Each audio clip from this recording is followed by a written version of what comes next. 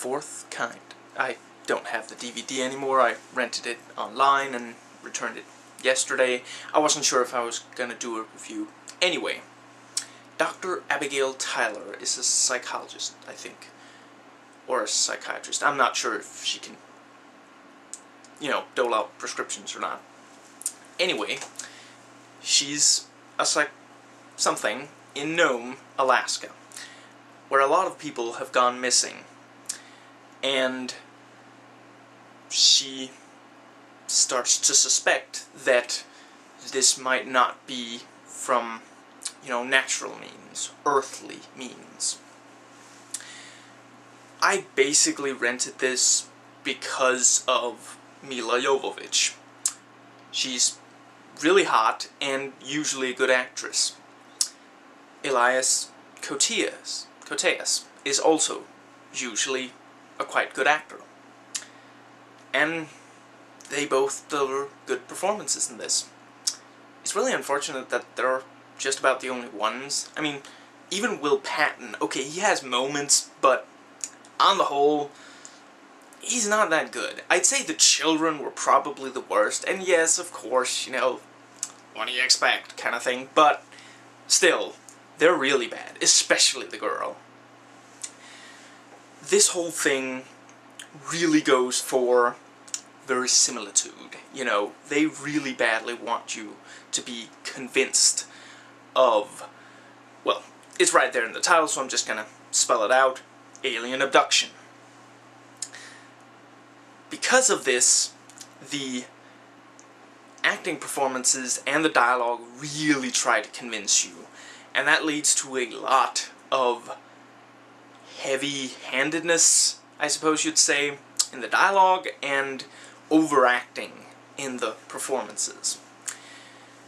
This is based on something that may or may not have happened. I already know, but I'm not gonna spoil it for anyone who wants to watch this without knowing. And they edit in the archive footage, the actual footage, actual audio and actual video recordings of people who have experienced what this film dramatizes. Sometimes this kind of works okay, and I suppose on the whole it isn't too intrusive, but at times this really feels like it was edited by someone who just got to sit at an editing computer for the first time in their life. It's just playing with all the toys that comes with. We also get some kind of strange photography. At one point the camera is like behind, I guess, a fireplace, and you sort of see the glass and you see the people, and this lasts for maybe a second and a half. That's not enough to make that have any kind of impact as far as building an atmosphere, and it just feels strange. It's like just enough that it stands out, that it makes you think, wait, what was that? And that's kind of it. It just, and this happens a couple of times, it just feels like they didn't completely know what they were doing with the camera, and they just threw in stuff that they maybe thought would be effective, and it just distracts you.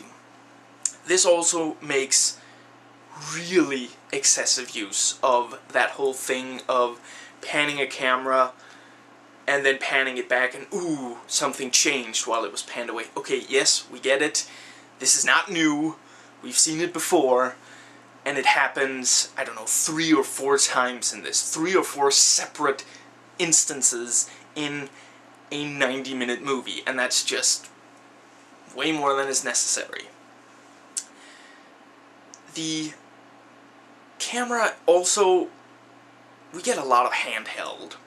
And at times it just, too zoomed in, too close shots, too much bouncing in the camera. And it just doesn't add anything. This is not a Paul Greengrass movie. This is not an action film or even really a thriller. It's basically a mystery. It's counterproductive, again. So there are a lot of technical aspects where this could really be better, but this will be really fantastic for the people it's made for, I suppose, because this is made for the people who want to believe in alien abduction, for example. You know, the whole, if you enjoy conspiracy theories about alien contact, this movie is for you. What I will say, though, is you do not get to see very much directly. It's kind of like Paranormal Activity meets E.T., you know, it hints. It's what, you know, if Paranormal Activity was, you know, a different version of The Exorcist, then this is kind of, you know, the different version of something like E.T. or, you know, other movies like that. I don't watch an awful lot of them. And yeah, it really hints more than anything. It wants you to use your own imagination. And normally I would praise that, and I will say, you know, it was nice of them to go for that. For me, it didn't work all that much. Some of the time it does, kind of, but they kind of reuse the same effects over and over. At one point, for this brief, I guess you'd call it exposition portion, we get so many lightning flashes. Again, it's like the guy just got the strobe light and, you know, he just really wanted to play around with it, you know, and they just kept using it and they didn't cut any of those lightning flashes out, and it just doesn't really build mood as much as just draw attention to itself. This is really just for that group of people, the group of people who want to believe in this and who kind of just want a big screen production that tells them, yes, you're right, all those theories you have, you're absolutely right.